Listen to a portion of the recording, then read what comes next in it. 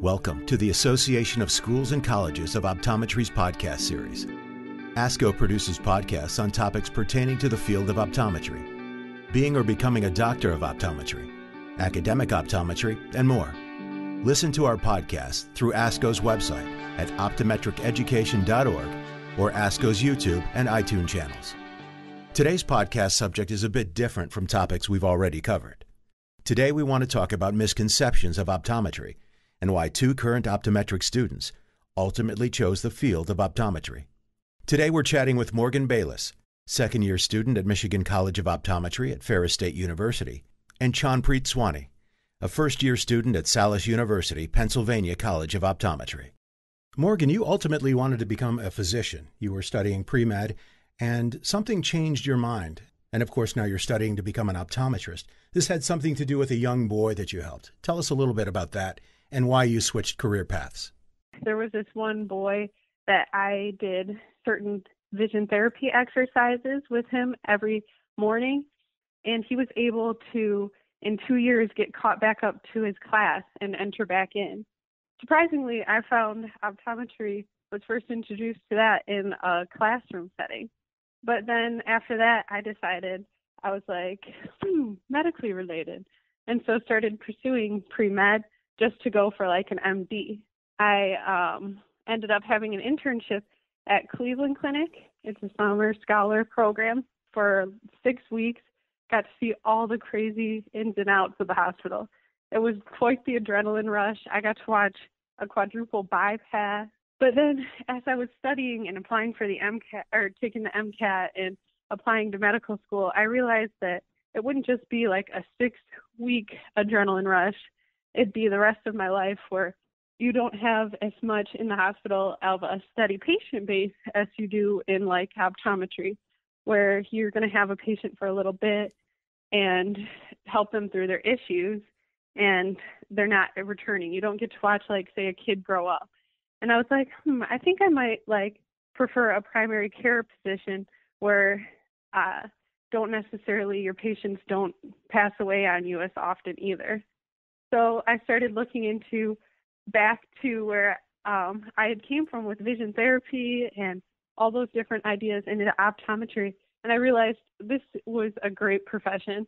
It was still medically related.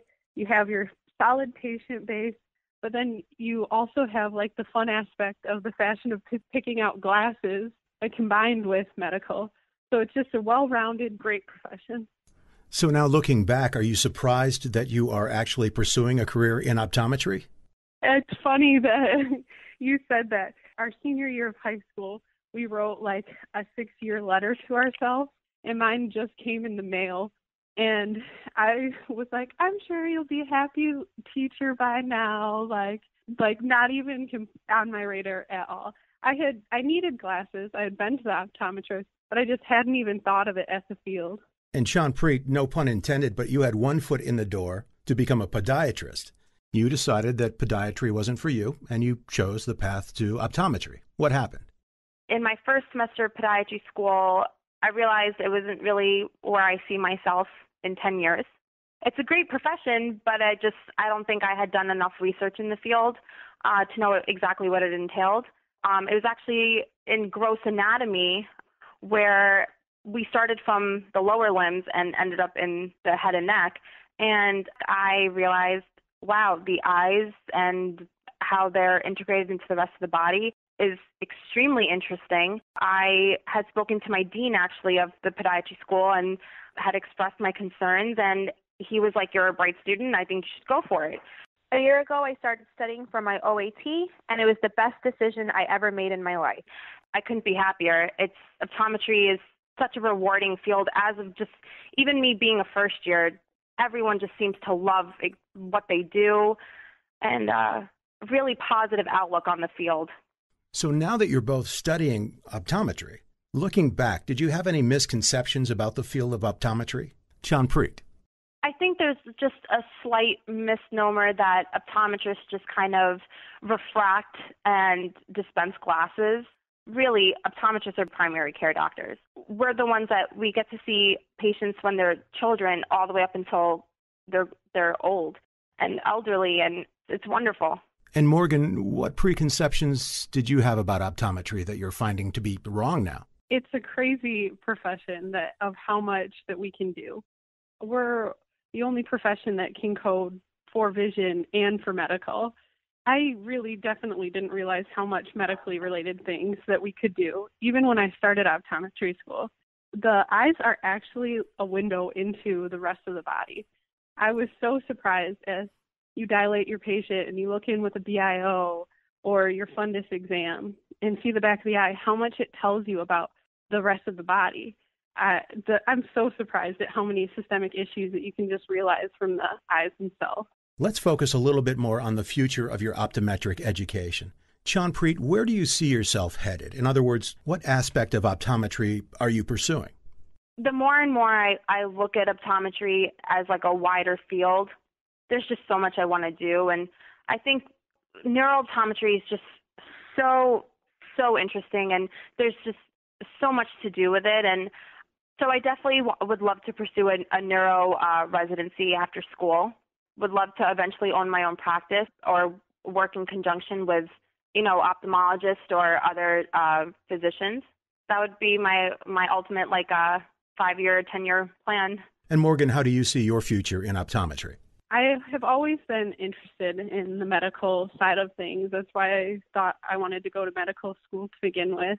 I think I want to pursue vision therapy in pediatrics, where, that student that isn't actually learning disabled, but just has an ocular problem, and so they can't read in class, where I can get them back up to where they can play sports and read out loud in the classroom is really where my passion's at. So if a peer or a friend of yours was majoring in pre-health and they were a little bit undecided about what direction to go into, maybe in a similar situation that you were into before you chose the field of optometry, what would you say to your friend that might even persuade them to consider optometry? Chanpreet, what do you think? So my brother is just graduated undergrad this past May, and now he's also in pursuit of medicine. And, whenever I come home, he sees how excited I am to study and all the different things that I am studying. And so I was like, why don't you look at optometry? It's a great field, and there's so much you can do in the field. And so I would tell them to go and shadow different doctors and different fields of optometry and see what different doctors do, and do group practice and private practice and retail, and see what it is. And Morgan, what would you say to a friend? The most common comment that whenever I tell someone that I'm in optometry school, Morgan, what are you doing? Your profession's going to be obsolete. Like an auto refractor a machine can find someone's glasses prescription in 2.5 seconds. Like your profession's going to disappear. Like, why would you pursue that? The point of our refractions, too, is they're subjective. Your patient gets an opinion in how their glasses work, which a machine can't do. It's an art. And as far as being concerned, optometrists aren't just prescribing glasses. If I could get on top of the Empire State Building and shout that out, we're medical doctors too. Well, you both now sound absolutely committed to the field of optometry. And thank you so much for your candid answers. We normally end each podcast with a question, and this podcast is no exception. What do you think the future holds for the field of optometry? I think slowly it will become even more medically related for everything, or in all states. The thing that I'm so excited for with optometry is with EHRs and just the way that communication has expanded, the ability to co-manage a patient. We have a clinic on our campus where you see a nursing student, a pharmacy student, and an optometrist all at one place to manage a diabetic patient.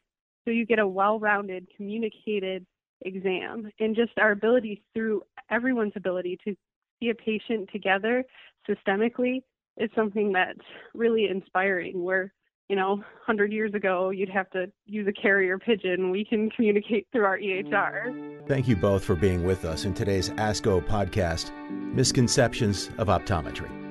For more information, please visit optometriceducation.org.